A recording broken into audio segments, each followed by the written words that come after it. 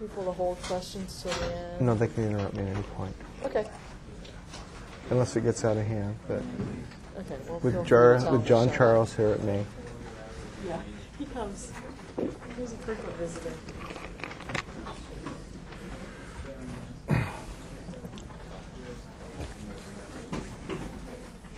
Okay, we're going to go ahead and get started with today's seminar. My name is Jennifer Zill. I'm a faculty member in the School of Urban Studies and Planning, and along with Rob Bertini, helped co-organize this seminar. And before I introduce our speaker, I want to remind you that we are webcasting, and therefore, if you ask questions, please use the microphone in front of you. You need to hold down on the touch button while you're speaking. Keep holding it, keep the red light on while you're asking your question, then let it go, and we'll get an answer to your question. So please remember to do that. So without further ado, I'm going to introduce G.B. Arrington, who is a senior professional associate at Parsons Brinckerhoff, and formerly with TriMet, going to be talking about light rail transit in the American city. Without further ado, I'm going to hand it over to you. Great.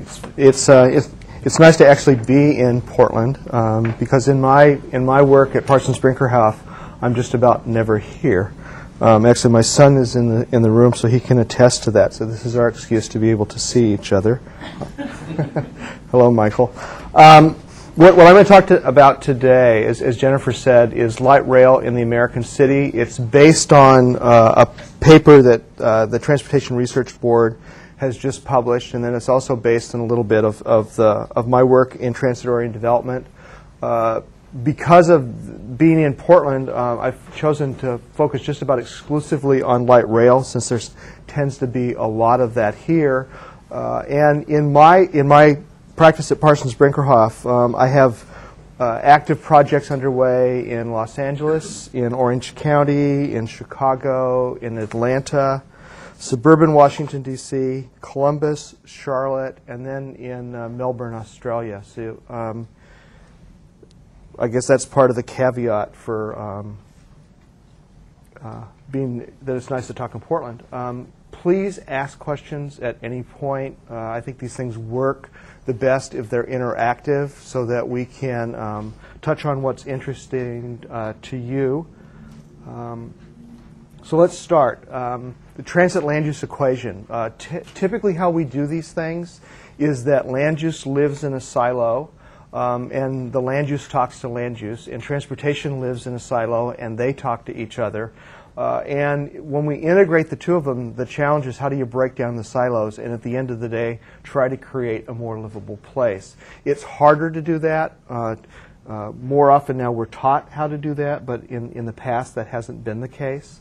So from the transit land use integration, we typically refer to as transit-oriented development, TOD.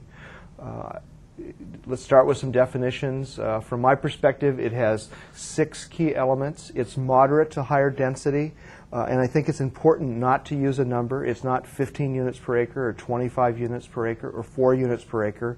The key is that the density needs to be related to the place, because the place should define what transit does, not that transit defines what the place does. It needs to be within an easy walk of transit. Typically that's 5 minutes, but if the place is more mixed use, the walk shed can extend further. So then the next point is important. It's a mix of uses. Those uses can be vertical, they can be horizontal, they can be between a number of stations, or they can be at an individual station. The TOD itself needs to be designed for the pedestrian.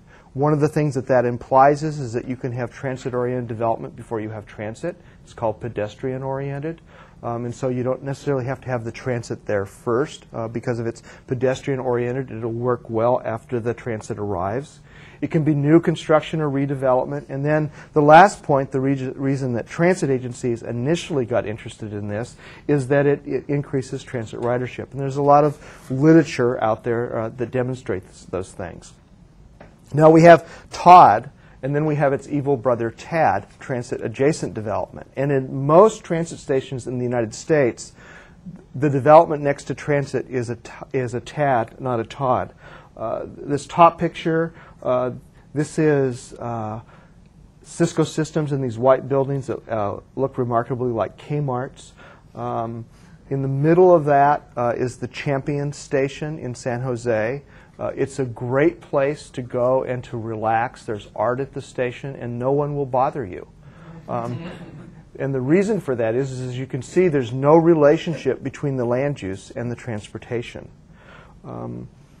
So that's maybe an extreme case of what's typical at most rail stops in the United States, transit-adjacent development. Part of that is the case because TOD is illegal in most of the United States. It's not illegal because we took an overt action to make it illegal. It's illegal because we took no action to allow it.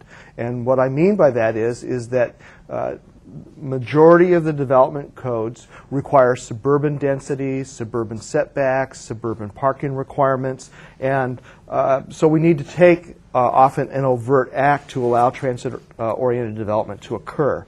So it's not enough that the development's next to transit. The development itself needs to be shaped by transit. And one of the more interesting examples of that is the streetcar project in Portland. There was an article about that, I think, this morning in the Oregonian about what its subsidy is. And Commissioner Francisconi was saying, well, this is a project that was first about development and second about moving people. And that's not how most of these projects are in the United States, but it's certainly maybe a logical evolution of some of that conversation. Now, when you do these things well, there's a positive relationship between the proximity to transit and property values. These numbers are all summarized from university research, so these aren't just assertions or pulled out of the mouths of transit planners. And basically what all the numbers say is the same thing. The closer you are to transit, the higher the value is based on that proximity. Ken Duker at Portland State has done similar research that show these relationships. I think the 10% number is a Portland State number. The San Jose and the Dallas numbers are maybe the most interesting because they're the most recent. They're a 2002 and a 2003 study. I don't know if this is a trend that the numbers are going to go up over time, but the other thing that we all know that it's going up over time is congestion. And so part of that value of being next to transit is, as our communities are more and more congested, that having that access next to transit translates into more value. Now, we know from the research that the benefits of transit-oriented development can be measured. At a regional scale, you can reduce vehicle miles traveled by about 5%. In an individual station, you can increase ridership by about 40%. You can increase transit ridership on a regional scale about 5%. And then because TOD is very similar to the compact development models that have been evaluated, the last number comes into place in terms of the opportunity to reduce infrastructure costs at a local level by up to 25%. All these need to be applied to specific places, but this is all summarizing the basis of the research. Now, there's also some financial incentives as projects chase very limited federal dollars, and that it's easier to get federal funding if you're able to show that you have plans, policies, strategies, and existing land use conditions that are in place that are supportive of transit. And so you can move further ahead in the queue to be able to get a recommendation from the Secretary of Transportation on which projects will be funded. Whether or not you think that's a good idea or not, it's one that I hold close to my heart because I wrote the framework that the federal government uses for that. So you can thank me or blame me. And as the questions come up, we can figure out which one of those it is. So what I want to shift into now is to talk about some broad some specific strategies for what it takes to be successful with transit-oriented development. I'm then going to provide you some examples of specific instances of that, and then I'm going to end by talking a little bit about what's happening with some of the other systems around the United States. But we'll do a lot of that as we move through this. So the first key to success with TOD is to link it to a broader strategy for how the community wants to grow. It needs to be part of the community's vision for what they think is important. The TOD needs to be seen of as a means to the end, to the community's objective, as opposed to an end in itself. And to a certain extent, asking a community to densify just because they're next to transit is the functional equivalent of saying that you need to densify because you're sitting on top of a big sewer. Because what we'd be doing is we're saying that infrastructure is supposed to drive your vision of how you're supposed to be as opposed to your own community's vision. So the first question in TOD is, what kind of a place do we want to have, and how can the presence of transit help us get there? And increasingly, that means bringing cities to the table. It's not enough just for the transit agencies to do that.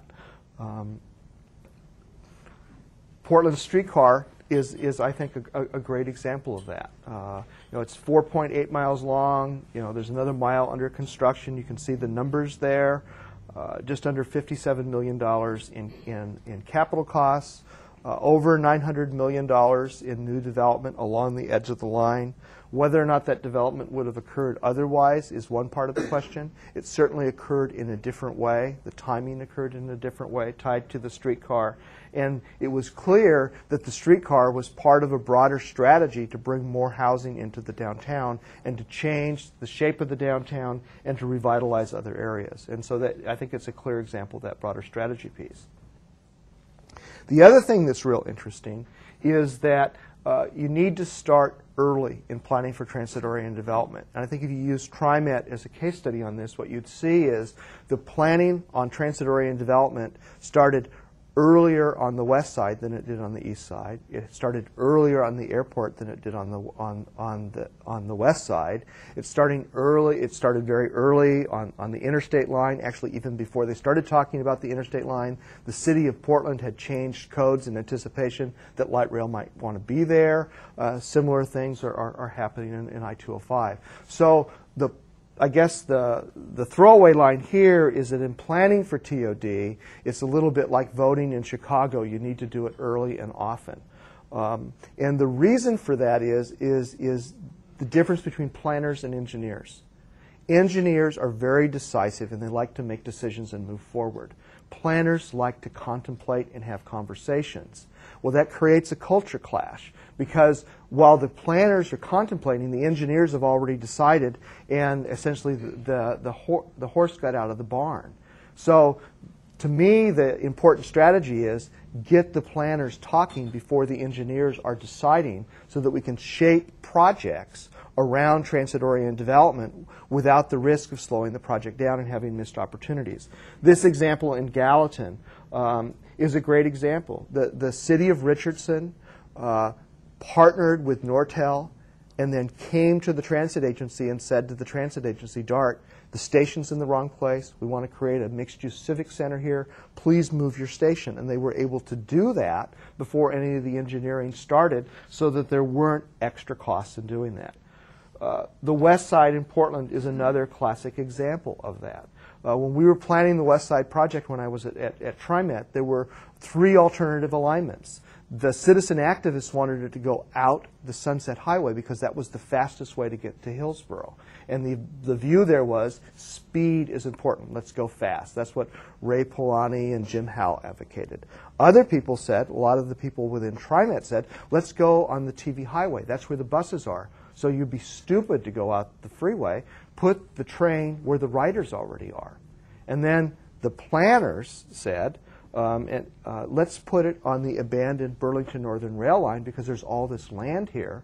And let's make a proactive decision. And I'll take the analogy that, someone asked Wayne Gretzky why he was a great hockey player. And he said, well, I skate to where the puck is going to be. And what we tried to do on the west side was put the rail line where the development was going to be in the future, knowing that the urban growth boundary was there and that we could get plans and policies in place in advance of the rail line, that we could then shape development and make a bold decision to spend $1 billion to shape development. And that's what happened on the west side. And you can see some of the numbers in terms of what's happened there. Now, it's easy to say that transit's a public good, and so that what we're really asking things for the change to be is in land use.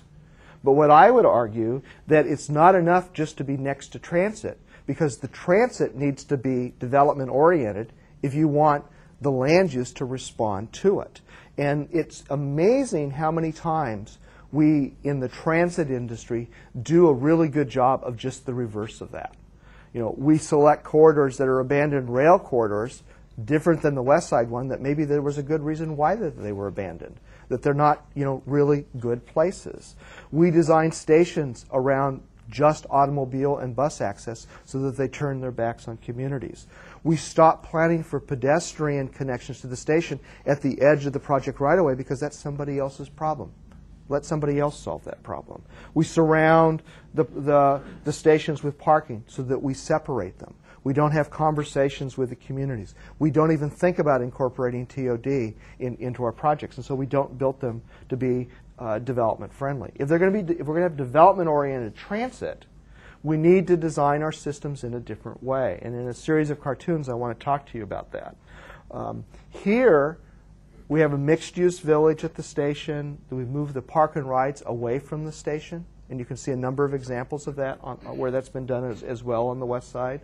One thing that transit agencies often say is, well, we want it to be convenient, so we have to put it right next to the platform. And that if it's farther away, the commuters won't be able to figure it out. But the thing about commuters is they're creatures of habit. If they can find the parking space on Tuesday, they will find the parking space on Wednesday.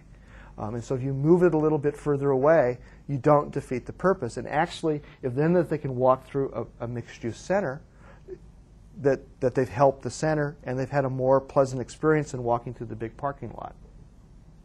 The bus transfer in this drawing is on street. So it's rather than a separate facility. And then we've incorporated park and ride. Now this is what typically all those things look like. You put the parking right next to the station. Then you create an additional barrier called the big bus transfer facility. And so then what happens is that the land uses respond in such a way that they're suburban in their template because there's really no relationship other than proximity between the land use and the transportation. Now, so the choice is, do we design our transit to be development oriented or do we design it to be automobile oriented? And of course, the choice isn't that simple because different stations are going to behave and perform in different ways. And so part of planning for transit or retrofitting transit is to understand the function of different stations and to say this is an auto-oriented station and it's okay to look like the one on the bottom, but maybe this is more of a development-oriented station and we want it to look more like the one on the top. So we need to ask our transit to behave in a different way and to be engaged in terms of how it's designed to be able to do some of these things. Now the other thing that becomes really important is having the right tools. When I work with developers, what they tell me is that top bullet is absolutely the most important thing. What they want is the ability to actually go out and build transit-oriented development with one set of conversations with the community. What they don't want is to have to go back to the community over and over and over again to be able to put these things in place. The zoning for the high density, for the mix of uses, reductions in parking if that's appropriate, bringing the buildings up to the street. So trying to get those entitlements in place early becomes really important. The other thing that's interesting is that if you have clear rules, then the developers at least know what they're being asked to do. And what you'll find is that developers would rather have more rules that are clear than less rules that aren't clear. Because the less rules that aren't clear translate into ambiguity. That means risk. They don't know how long it's going to take. They don't know what they need to do, so they avoid that. So sometimes complexity is actually a good thing as long as it's clear and it's predictable. Other tools that are sometimes necessary are land assembly. Because if you're working lots of times in already built up areas, the development patterns are very fragmented and sometimes there's a public sector role to assemble land. We need to tell the truth when we're planning for these TODs. There will always be more traffic if there's more development. Transit's not going to make it go away. It just happens. So then the challenge is how do we tame the traffic so that the people that are already in that community are less impacted by it. And so how do we design the cross sections of the streets and the sidewalks to make those work? And then in some instances, financial or regulatory incentives will be necessary. And I think what's really important is that we don't get into a situation where just because you're next to transit that you get an incentive. Because we only should do that when the market requires it, because we're asking the market to do more than it may otherwise do in terms of density, in terms of affordability, in terms of design, in terms of market timing. Those may be instances where incentives are appropriate. But let's don't get into a giveaway business just because we're next to transit. Englewood, Colorado is a great example of helping put the tools together. This was the first major transit-oriented development project in Denver. It was on the site of a failed mall. I'm going to tell you the name of the mall now, and you'll know kind of the era that it was built. It was called Cinderella City. And when Cinderella City was built, it was the highest performing mall in the Denver region, meaning it had the greatest sales on a per square foot basis. But as Denver grew outward and more malls came into the marketplace, they cannibalized the market share for Cinderella City. It declined, and it became what they call a dark mall, a dead mall, or what realtors call a non-performing real estate asset. What the city did is that through eminent domain, it acquired the site. It did a TOD master plan.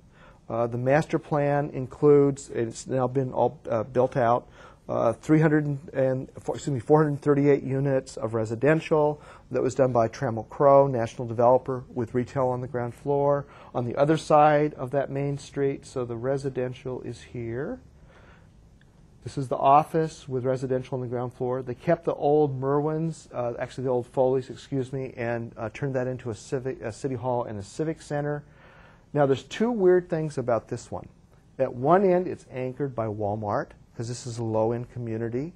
So it's got big box there, and the city actually has some controls in place to control what happens in the future with that big box. The other thing is the things that are closest to transit are actually structured parking. This is the structured parking for the transit, and this is the structured parking for the residential.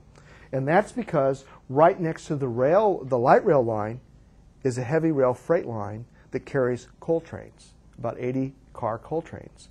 And that's not something that you want to have all your development next to. And so the development relationships here are different than in that cartoon I showed you because the transportation corridor is different.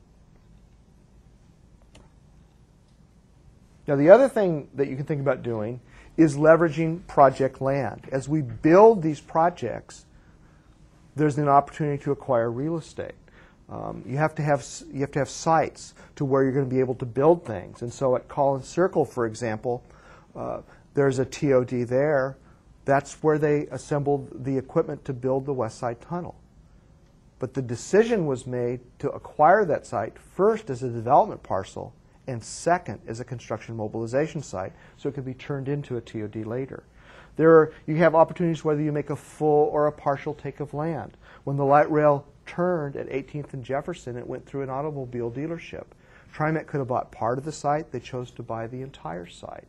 And actually, the landowner took them to court, and through TriMet winning that court suit, the courts clarified that transit-oriented development was part of the public purpose of what TriMet was supposed to do. But it wasn't clear in TriMet's enabling legislation, so it actually came out of that. And then you can use DOT land, and Center Commons is an example of that, and I'll talk about Center Commons later. So here's Collins Circle. It's arguably one of the highest density TODs in Portland. It's at 235 units per acre, which is extremely high density, given that it's all wood frame construction with retail on the ground floor. TriMet wrote down the cost of the land there, so the developer, same people that are doing the brewery blocks, were able to do that project. And what TriMet was trying to get was a demonstration of higher density and mixed use, and really to try to push the envelope as well as a little bit of money. Now the other thing that's important in this stuff is understanding the market. Who's going to live in these TODs? Who are you building these for? And so there's been some large changes in the underlying demographics. And if we were having this conversation a decade ago, who we would be building TODs for would be different than who we're building them for today, because as the baby boom is moving through this, the stomach of the bull constrictor, that's changing some of the demographics and the shadow of the baby boom as well. And so what we're seeing is a doubling of demand nationwide for homes within a walking distance of stores. We're seeing a rapid increase in buyers who have a preference for more dense and compact homes, and that 31% who prefer that growth in that segment is actually the largest household segment in the United States in terms of how this one demographer had broke this down. The other big thing is the number of households with children are declining. Less than 1 out of 3 households in the United States has a child under 18 at home. So when we talk about, well, what the market wants, single family, that's not today's market. That may be the market in 30 years, but it's not today's market. That market of the family with kids at home is largely supplied by the existing housing stock in our communities. So how are we going to build for those 2 out of 3 households that don't have any children at home? Some of them are younger, some of them are older, and a lot of them can have their needs met by TODs. Avalon Basel REIT, it means a real estate investment trust. It means that they're run out of Wall Street. They operate in the 25 largest metropolitan markets in the United States. Portland's 26th, so they don't operate in Portland. These are their numbers in terms of what they target for transit-oriented development. And this is actually numbers specifically for the San Francisco Bay Area. They'll be a little bit different in other market segments. But their target are people that are 25 to 34 and 65 plus. They're looking for what they call urban couples and singles, high household income, because this is brand new product that they would call a luxury product. They're interested in ethnically mixed households. And then look at the positioning. This is how they sell their product. Urban experience, suburban indulgence. Live in luxury, skip the commute, quick commute, quality lifestyle. So the positioning is really interesting. But the people that spend more on market research than housing people are Hollywood. They spend the most on market research. And I think it's real interesting, and you may have heard people talk about this before, but America's most popular television shows are all situated in an urban setting.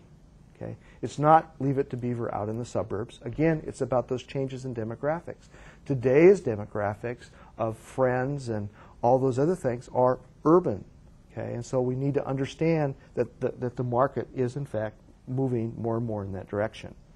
But when we're planning for transit-oriented development, we also have to plan for cars, because cars are still going to be the biggest piece of the pie.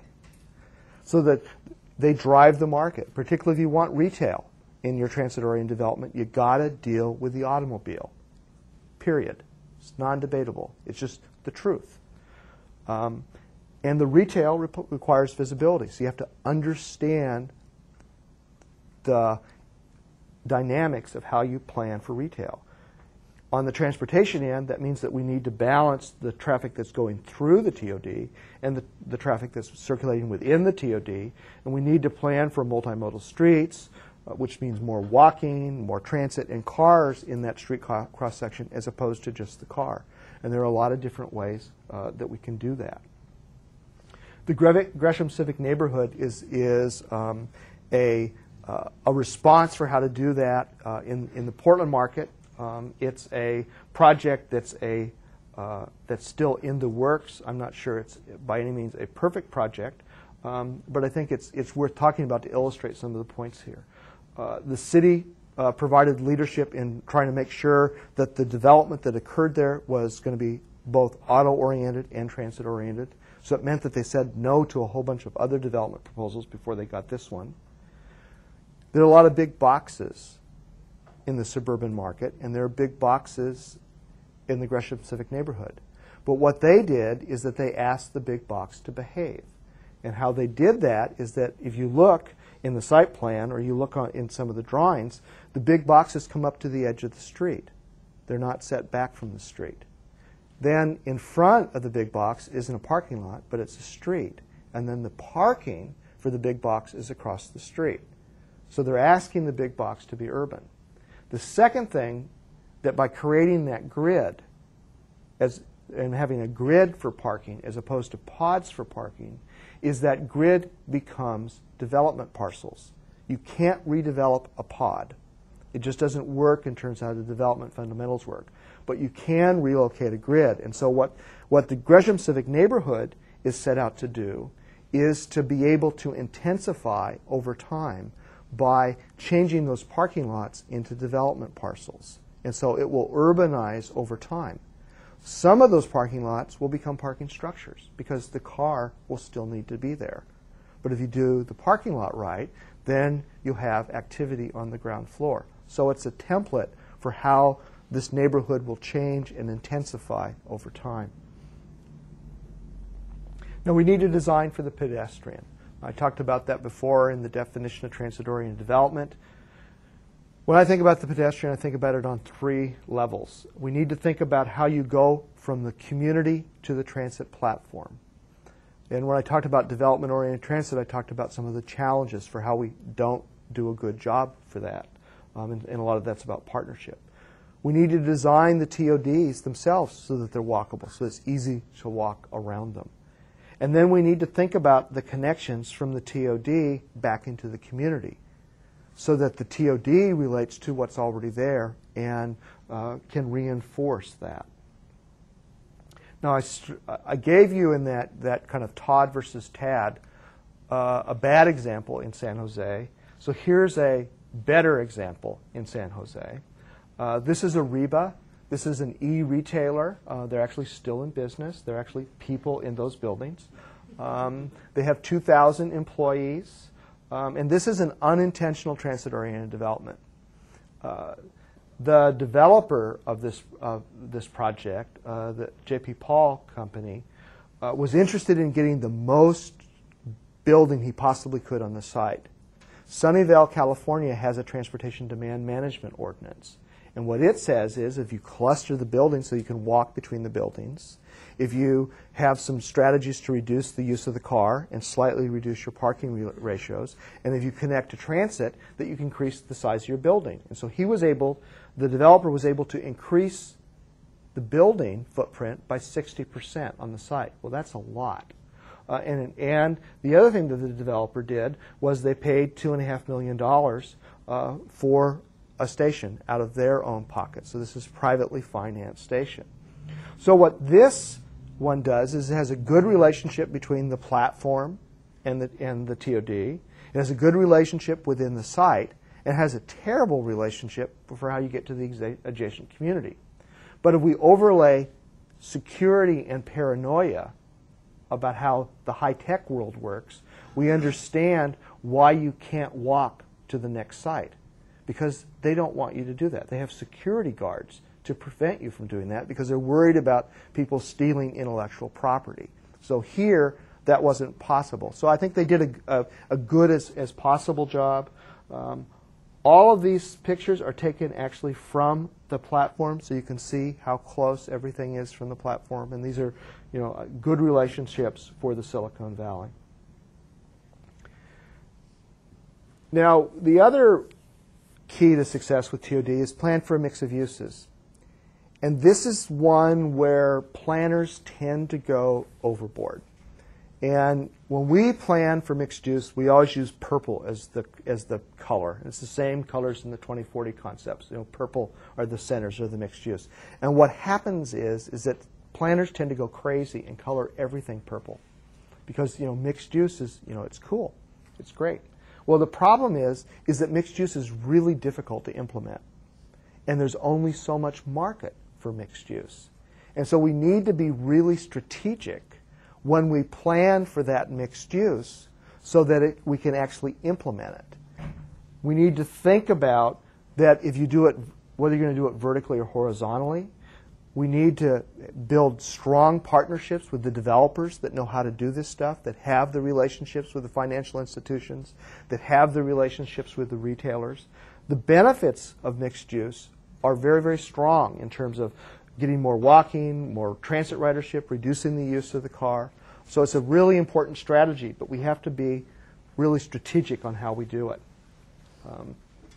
Orenco is a great example of mixed use. It's getting to be a better example. A lot of you have probably been there, and Orenco, like the Gresham City civic neighborhood, is still a work in progress. The top picture now shows that there's development south of Orenco. If we would have gone there a year and a half ago, that was a field, but now it's all it's populated with development that meets Metro's minimum density. They didn't exceed it. They met it. I think, what is it, at 28 people per acre. The town center is vertically mixed use. It's got office out on the street on Cornell. The next row back has office, and it's residential above, retail at the ground floor. The parking is in the back. And let me tell you a really quick story about how developers think about this parking. Because, of course, there's parking there, as you can see on the main street. But there's more retail than there are parking spaces. And so what they call that kind of parking is called teaser parking. And what that means is that you believe that you're going to be able to get a parking space, but since you can't, you keep following the teaser parking, and it leads you to the back where the real parking lot is. And so the teaser spaces become a wayfinding device to take you to the hidden parking lot in the back. Based on the developer's information, Pac Trust information, the retail at Orenco Station is appreciating 20% faster than the market in the area around it. Residential is doing the same thing. Based on Lewis and some work at Lewis and Clark and some surveys that TriMet did, it appears that the work trip mode split at Orenco is about 18.2%. But what I think is more interesting is that in the single family, 45% of the people that live in the single family work for Intel. Well, there's a big Intel plant right next to Orenco, so some of those people are either, when they're driving very short distances, or they're walking, or they're biking. Some of them are working at home as well. So those numbers don't tell the whole thing, because we're not just solving transportation for transit, we're solving it for a variety of different pieces of the pie. Now, as we implement these projects, having experienced leadership becomes really important. We recently did a study for Metro on how you implement regional centers.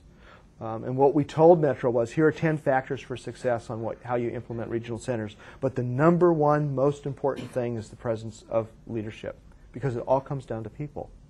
The market doesn't go out and implement these things. People implement these things. And if TODs are partnerships with the community, with the city, and with the development community, having that experienced leadership in place becomes really important. Having experienced transit agencies. So it's important there to take a long-term view, understand the market, and have that leadership in place. The round at Beaverton Central tells you why that's important, because it started out as a failed TOD. The city didn't have the sophistication. I spent an hour yesterday with the mayor of Beaverton, Rob Drake. I don't think he would complain too much for saying that in public. He might not want to hear it, but they didn't have the sophistication. There's some things that they could have done differently that would have helped that project proceed in a different way. The developer certainly didn't have sophistication to be able to do this kind of project. They had done very important projects in the past, but they hadn't done a mixed-use project like this.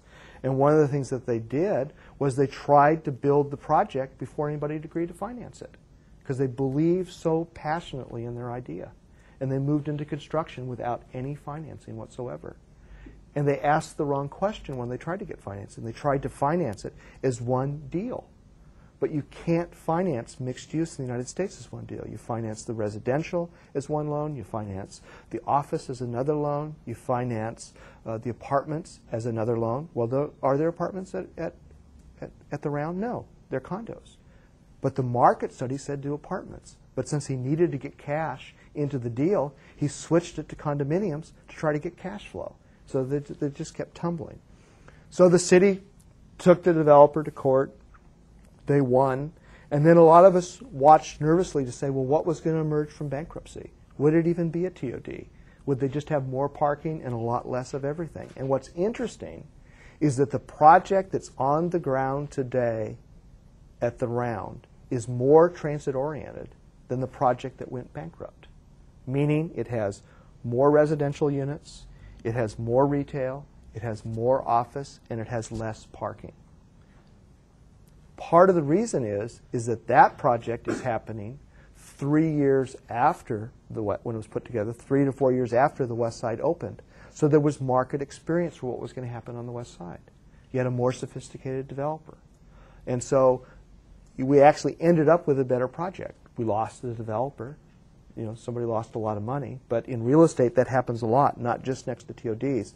It happens all over the place. I mean, one of the rules of thumb in complex urban projects is that the second or third developer is the person that's going to make the money. So don't think because a TOD went underwater in Portland that it was because it was a TOD. It was because of a lot of other things that needed to be in place. So often what you need to do is you need to do demonstration projects. We did a lot of these in Portland. And the idea with demonstration projects is to try to find a way to accelerate implementation so that there are some tires that you can go out there and kick. There are small successes that you can talk about. Englewood was a demonstration project in Denver. But the challenge with Englewood is that they tried to do this huge 55-acre project. So it took much longer to achieve. They didn't have the small successes. And in terms of leveraging other TOD in the Denver region, they weren't able to do that because they tried to do too much. So I always advise people to try to start with small projects. Not that big projects are bad, but it's easier to build on the success and the momentum and the confidence that you can do by doing small projects that allow you then to do the big ones. Because then they become models for others to emulate, and you have then a baseline for your appraisers, for your developers, and your politicians when they're going to need to be able to put these kinds of projects together, because there are a lot of details that go into that. So Center Commons, I said I'd talk about it. And this project, there's an interesting Portland State nexus here because Carl Switzer from our office got his master's degree here and did his thesis on how the transportation behaves here. And he did that because he read some stuff that John Charles in the back of the room wrote about this project, didn't think it was true. And so John and I can debate whether or not they're true or not. So what was the project trying to demonstrate? It wasn't trying to demonstrate whether GB is right or wrong. It was trying to demonstrate, can you do a mixed-use, mixed-income project in the Portland metropolitan area, and what would it take to be able to do that? It has for sale, it has rental, it has very low income, it has market rate in the project. And what Carl did was he did a detailed travel survey and looked at how is the market responding to that in terms of transportation. And I'll talk a little bit about it here and then go to the next slide and give you some more information. And we can get you Carl's thesis if you want to look at it in more detail. 46% of the work trips from Center Commons are on transit. 32% of the non-work trips are on transit. For TODs, that's a really high number. Part of it's because of the income mix. Part of it's because of how it's parked. Part of it's because it has really high transit accessibility. It has a crosstown bus, it has a downtown bus, it has light rail, all within an easy walk. So here's some of those numbers. Auto ownership. After people moved to Center Commons, and the low-income people moved to Center Commons, not because transit was there, that they didn't give a hoot. They moved there because it was low-income housing, and they were going to be able to reduce their costs. And I don't know whether you know this, but the second highest expenditure in the United States for a household is transportation. The first highest expenditure for a household in the United States is housing.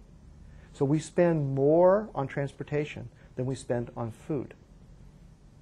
So if a low-income family can move to a place like like Center Commons, the first reason that they're going to move there is because housing is their biggest expenditure. But what happened after they moved there is that auto ownership, in terms of the number of no-car families, went up by 42%, looking at the cars where they owned a car before and then after. 76% of the household income there is below $25,000. So I mean, part of this is because it's low income. The other thing that happened is that car ownership went down by 1/3 after they got there. So, you know, we can debate the merits of that. This is what we found from that study. Now, what I want to do fairly quickly is talk about kind of what's happening with some other systems in the United States. I've already given you pieces of some of that. San Jose, 30 miles of light rail, TOD at 14 of the 46 stations, very low ridership. You know, San Jose on a per capita basis probably has the lowest transit ridership and very high cost. Part of its land use, part of its level of service. There are a lot of things, but anyway, there are the numbers. Ohlone Chenoweth is a very interesting TOD. They took a 7-acre park and ride that had 1,100 parking spaces, and they turned it into 195 units of affordable housing and 240 park and ride spaces. The reason they were able to do that is because hardly anybody was parking there, because it was on a stub line that didn't have a lot of service. It's a $31 million project. It's highly subsidized. The retail is in the wrong place, and it's failing, underperforming, because the transit agency, in their wisdom, decided that there's the retail, that where the retail goes is right next to the train. Well, I'm sorry, it doesn't. The retail belongs out on the street where the cars are, because retail needs cars to perform. So it's not performing. Now, the really interesting strategy here is that what the city of San Jose has done is that they've used transit as part of a strategy to get more housing next to transit. And they've achieved 20,000 residential units within walking distance of transit. So that's really phenomenal as part of an overall city strategy. And this is actually the biggest TOD maybe in the United States. This is North Park Apartments. It's on First in San Jose. It's built by the Irvine Company, not exactly seen normally as a progressive developer. 2,600 units. I mean, that's huge. Now, it's arguably mixed use because it has a Quiznos and a Starbucks. It's not mixed use. Okay. It's luxury residential housing built at 40 units per acre in an area where the norm was about 16. So we've nearly tripled the density from what the norm was. It's right in the middle of what they call the innovation triangle, meaning that there's high tech all around it. So the important part of the strategy here is starting to get more housing next to where all those jobs are. It's also served by 2 light rail stops. So it's a real interesting project. It's just the construction is just getting finished, whether or not you like the architecture or how it fits together. But this is the Southern California marketplace. Dallas, 47 miles of light rail, $1 billion worth of development, about 40,000 riders a day. You can see the property value numbers. I talked about those earlier. Some real interesting projects in Dallas. In Texas, they say that TOD stands for Texans Only Drive.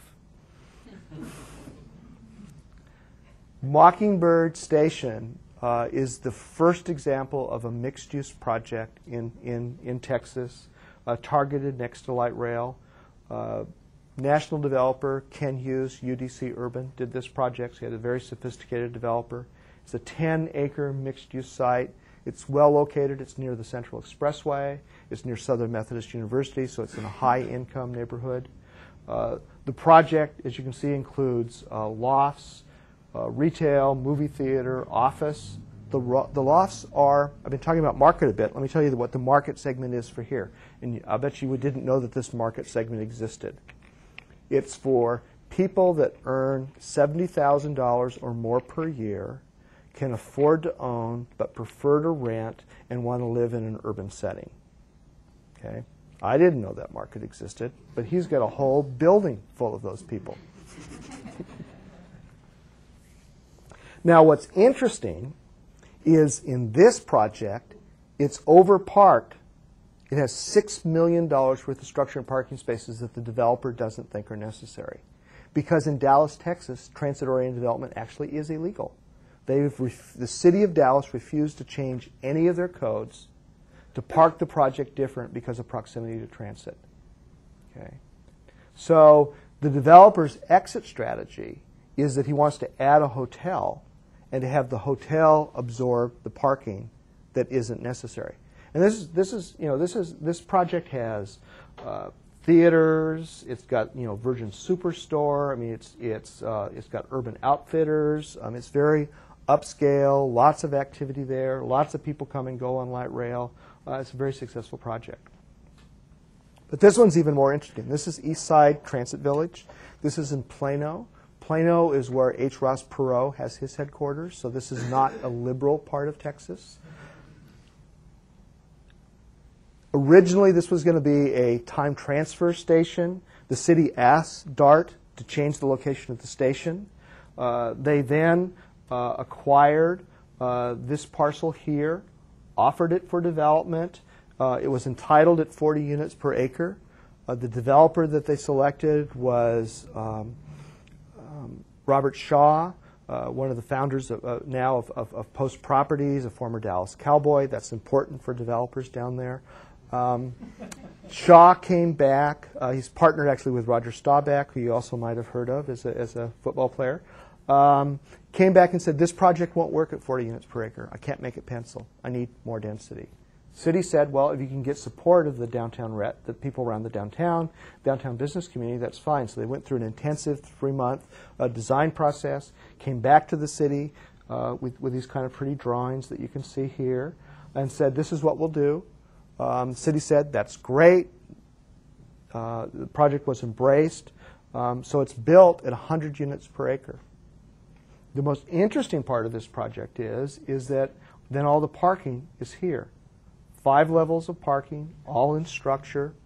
And we always carry around these rules of thumb, and the rules of thumb that most people carry around is that a structured parking space costs about $10,000. Structured parking space in this project costs $3,100 because Shaw designs the parking first, works with the same contractor over and over again, and he's figured out how to make the parking work. So it's a very interesting project. It's outperforming the market. The other interesting thing there is he did not build this project with light rail in mind in terms of the tenants. He thought the tenants would just logically come because of the market area, and he's now finding that they're coming because of DART, and he's able to get what developers call givebacks, so less subsidies, less free rent. And higher occupancy because of the presence of transit. But as a conservative Dallas developer, he assumed that none of those things were going to happen, and they all became gravy, essentially. RTD in Denver, 28 miles of light rail. I think I showed you my best example in terms of slides, but at the bottom what you see is Millennium Park. And this is along the Central Platte Valley line, which is a 1.6-mile extension of light rail.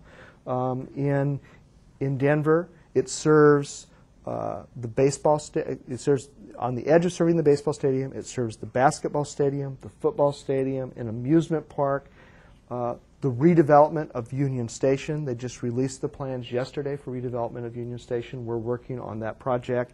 And then major amounts of new housing and residential in the downtown. So that's a really exciting project that's happening right on the edge of downtown Denver.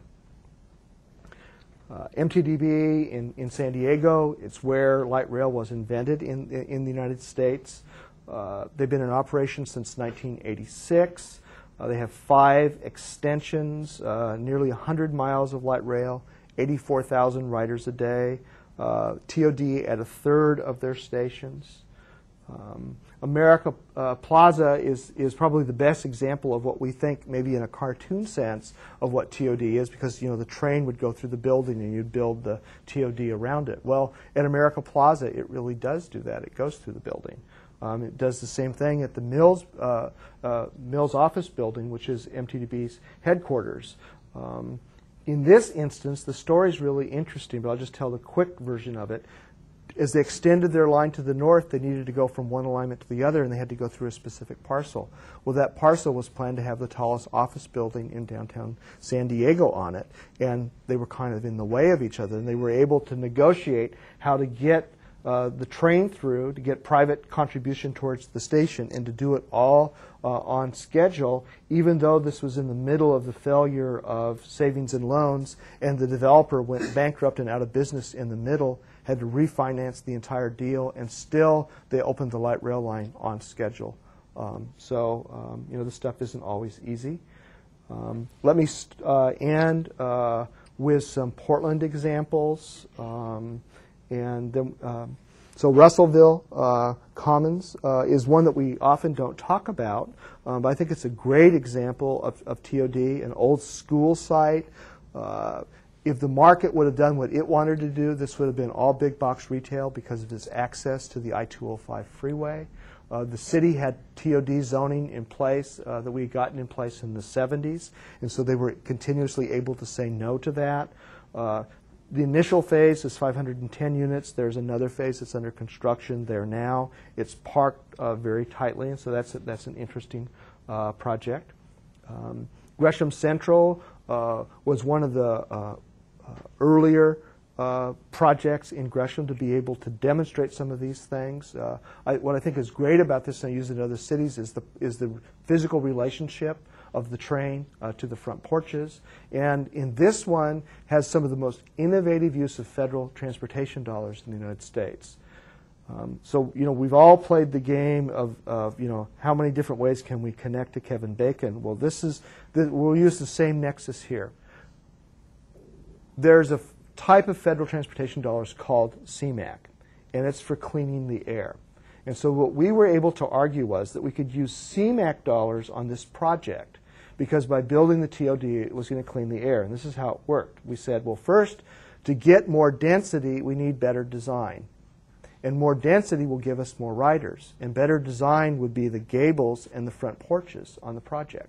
So by being able to get the gables and the front porches, we could get higher density, and that would clean the air. And so the federal dollars were actually used to pay for the esplanade in the front, the front porches, and the gables by arguing that better design would give you more density, which would give you more transit ridership, which would clean the air. So this stuff isn't always straightforward. Some lessons learned, start early, that including TOD in a rail project can increase the overall rail project's viability, but you got to work on the codes because it's illegal in most of the United States. The market for this stuff is real and it's growing. To be successful, we have to build new kinds of partnerships, bring new people to the table. Here are the 10 steps to success that I talked about. And since you haven't asked me any questions yet, I would be glad to answer them if you have any. Thank you very much. Can I remind people to use the microphone? Yes.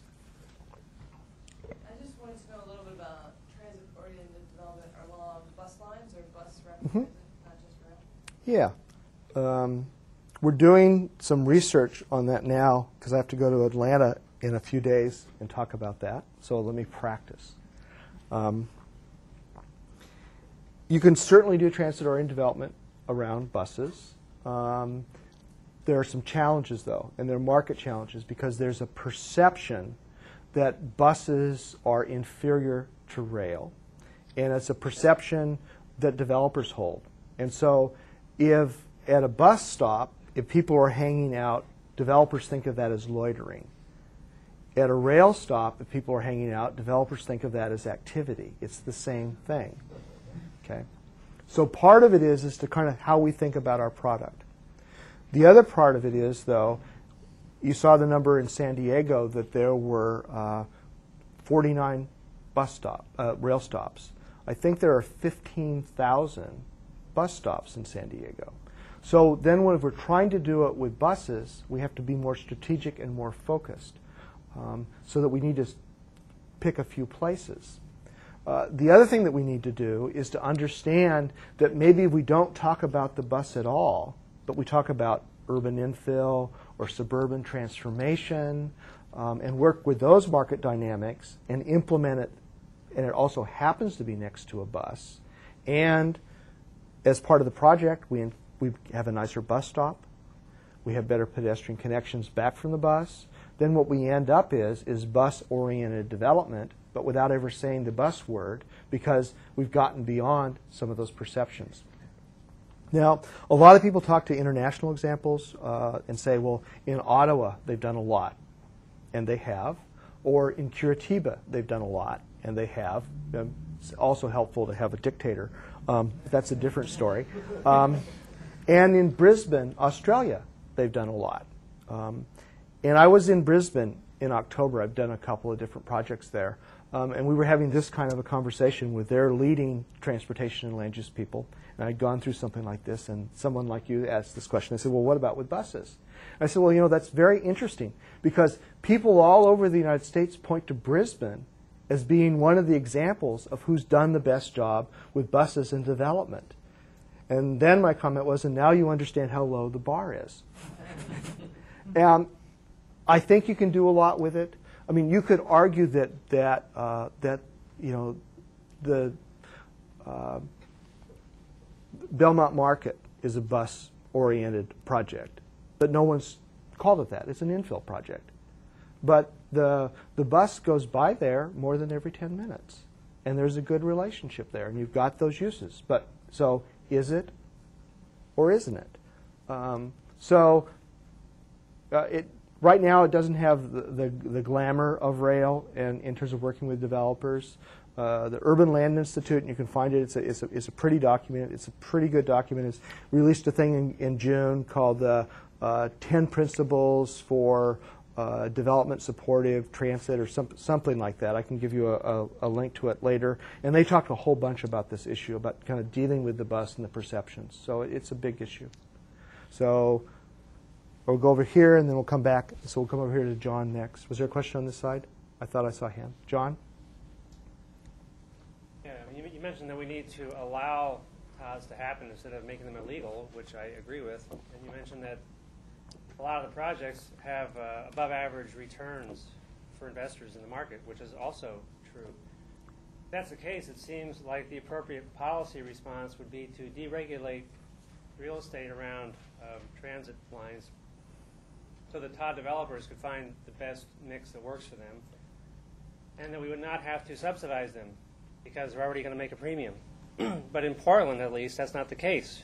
You know that everything along the rail and the trolley is intensively, prescriptively zoned, sometimes for density and mixtures of uses and parking ratios that are not going to work for anybody. So the land sits there idle, accomplishing nothing. And we're shoving money into developers' pockets like crazy through these property tax abatements and CMEC grants and TGM grants and system development charge waivers, some combination of all those. And it seems to me, wouldn't it make more sense then to just let them figure out the best zoning and to not spend so much public money subsidizing them if they're already going to make above average returns? We can agree on some of those things, but you won't be surprised that we wouldn't agree on all of them.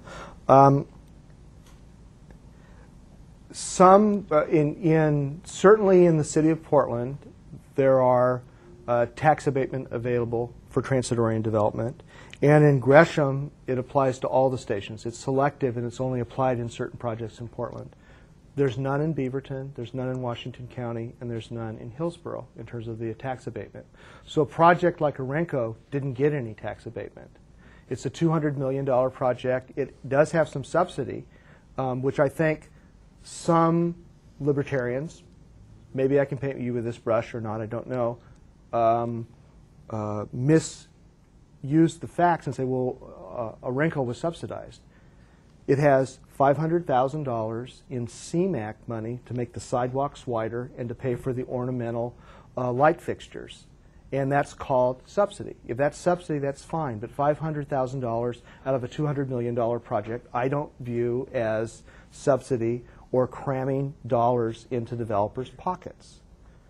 I also started by saying that we should be careful about where we put that subsidy and what we're asking in exchange for it. And I think the city of Portland does a very good job on that. And if you look at what their criteria are, they say if we can increase the design in terms of better design, if we can increase the density over what the market would normally do, if we can increase the affordability of the project so that more people can afford to live there, that those are arguably public purposes that we'll do in exchange for that. In terms of being overly prescriptive, I've often argued that part of the problem that we have with TOD is that we're overly protective parents and that we lord over it too much and we don't let them breathe.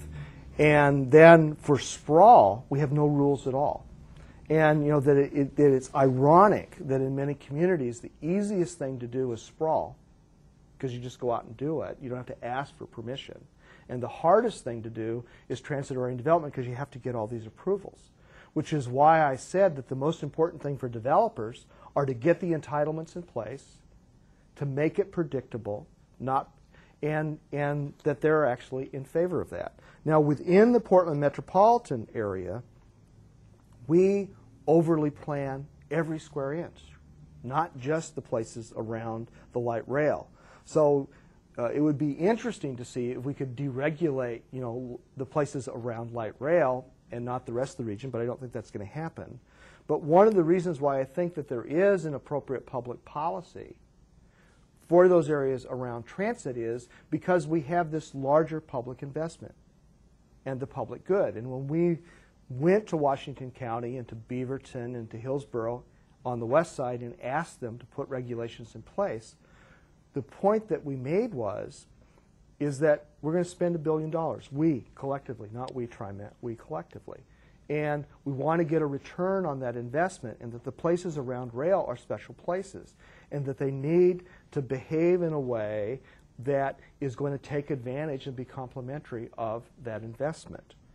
And then we showed Hillsborough, in particular, a market study that said, while your city allows transit-oriented development today, the way that your market is behaving today, it would be auto-oriented. And so that it was appropriate, right or wrong, that you only allow transit-oriented uses within walking distance of transit, because the market can produce auto-oriented uses every place else. And so we're going to say that these are special places. Whether or not that's good public policy, I don't know, but that's what we did. I think it was appropriate. So there's another question? That was a long answer. I have a question about the South Corridor light rail and using I-205 as the corridor rather than alternatives. I understand it's really complicated finding a corridor which you can do it and it's not as expensive as it might be. But running the light rail down the freeway, what are the strategies for pedestrian access and transit-oriented development when the light rail is in the middle of a freeway? Is that the best place for it? Or, I mean, there's lots of considerations, but what do you do about it? Yeah, well, we learned from the Banfield that it's most difficult to do transit-oriented development in a freeway corridor. And one of the reasons that it took so long for development to occur, for example, at Center Commons, was that the impact of the freeway. And that's why the design of Center Commons is the way that it is. And some people would argue that it's a little bit cynical, but that the big, ugly block building next to the freeway also serves as a sound wall. And it makes it quieter inside of the project. And then it's very pedestrian-oriented on the inside. So, so those are some of the things that you can do. The thing that's interesting about I-205 is that the light rail isn't in the middle of the freeway, like, say, it would be in Washington, D.C., or in Chicago, and in some places we have rail and freeway corridors. It's on the edge. And that's because there was a decision made in the 1970s when they redesigned the I-205 freeway to first design a transit way that would be on the edges of the freeway. And there's actually a tunnel under the freeway that was built then around Market Street to get from one side of the freeway to the other. It was actually the very first project that I worked on when I started working in Portland. And we designed the transitway first. Now, the other thing that this tells you is how long it takes to see some of these things, right?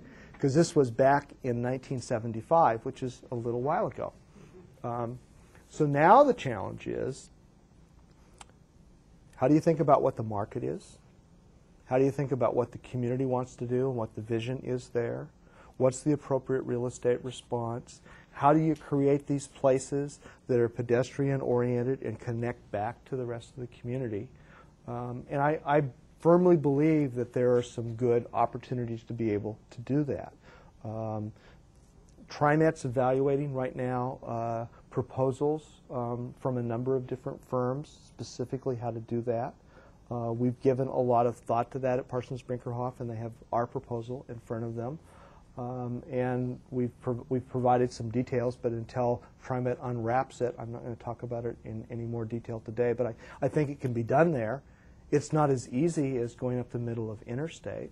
But if there's a travel demand in that corridor, and there is, and a need, I think the way that the alignment is done is a way where you can return value back to those communities, you can focus growth, and you can create things at a pedestrian scale. But it's not as easy as other places.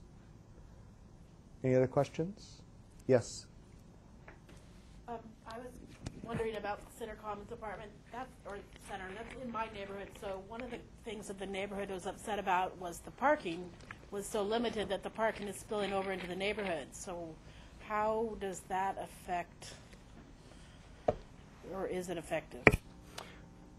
Yeah, and it's on the edge of my neighborhood. I live just down Gleason a little bit further in Laurelhurst. I see that project a lot. And part of the challenge in implementing those projects is that it's not enough just to reduce parking. Once you've reduced it, then you have to manage it. And you have to come up with management strategies for how to do that.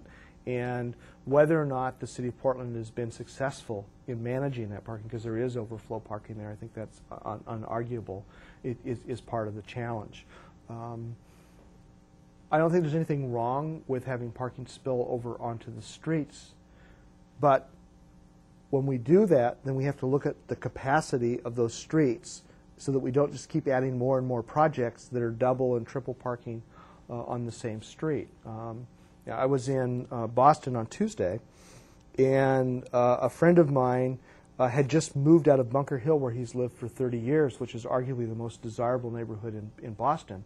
But he moved out of it because he could never get a parking space. And he's paying $15,000 a year to park 5 blocks from his house. And so, if places become too desirable and there's too much of a problem with limited parking, you hurt the place and you push people out. So I think it's a very valid concern.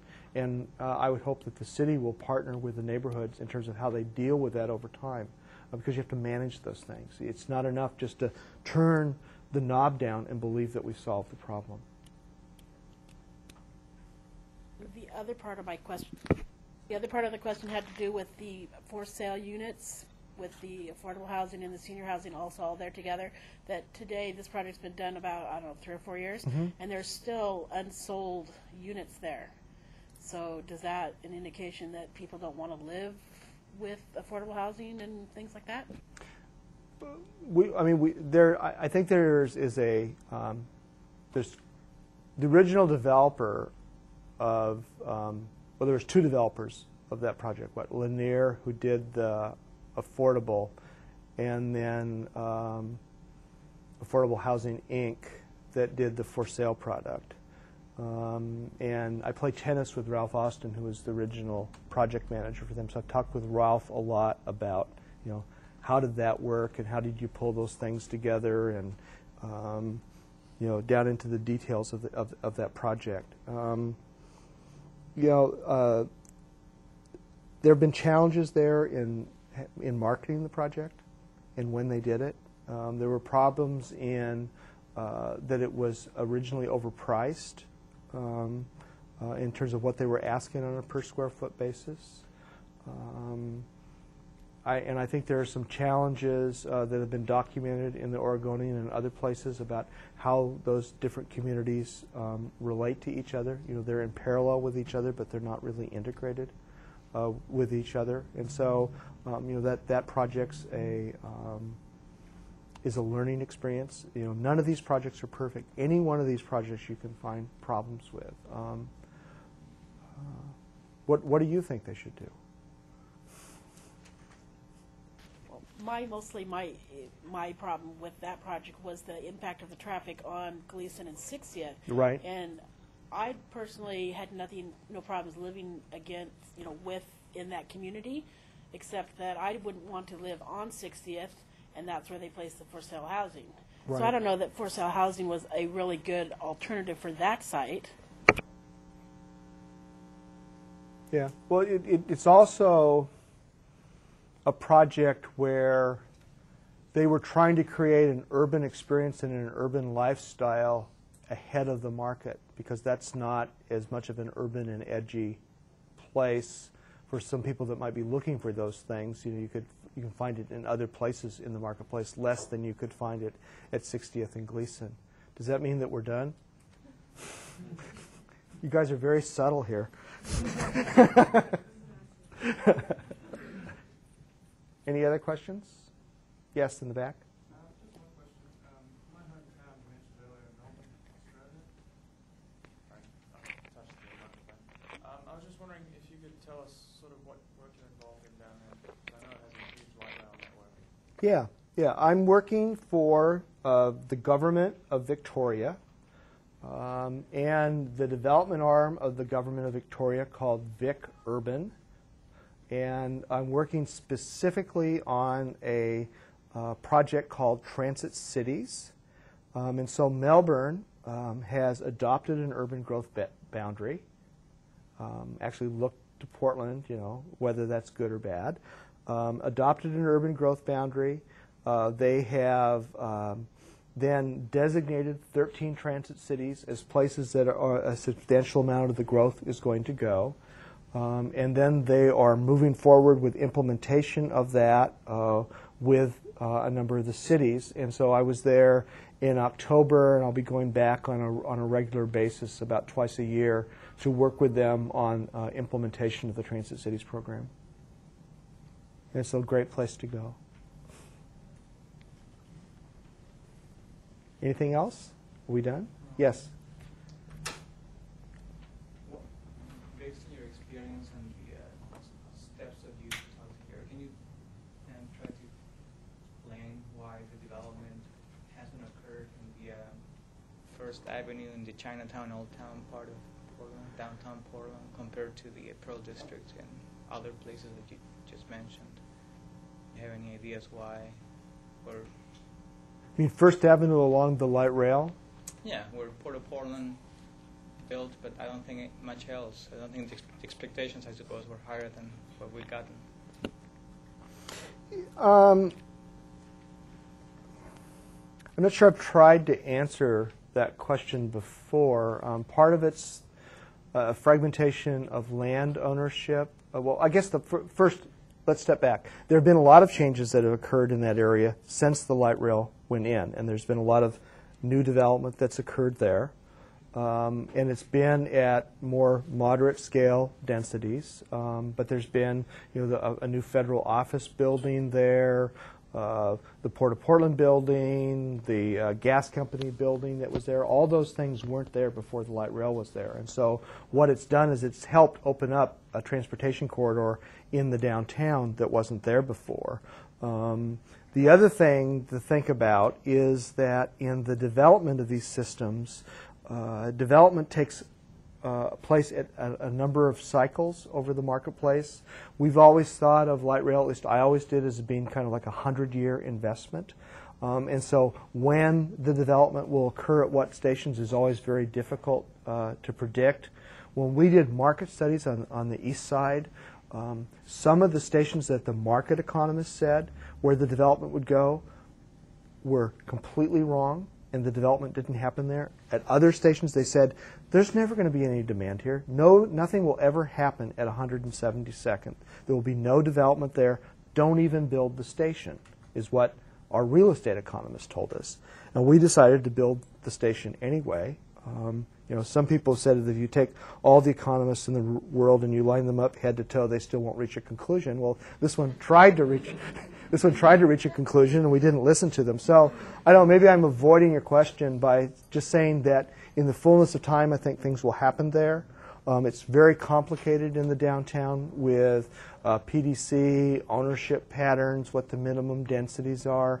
You know, John talked about overly being prescriptive and lots of planning. You know, you can accelerate that for downtown Portland.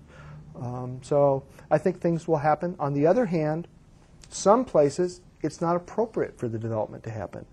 Parts of that area are National Historic Districts, and it's enough for light rail to serve those. I mean, I always tell people that just because light rail is coming to your community shouldn't be a kiss of death that we're going to destroy the place. I live in Laurelhurst. Okay, on one side of the freeway you've got Hollywood. On the other side of the freeway you have Laurelhurst. Well, maybe it's just enough for light rail to serve Laurelhurst. Maybe it doesn't have to change it because it's, you know, it's serving a place that's already vibrant. So I think that's the other part of it, is that we also have to answer the question on First Avenue. Should it change? What's the appropriate use? And then what are the tools that are going to be necessary to overcome market barriers, if there are any, to have that occur? Okay. Well, thank you very much.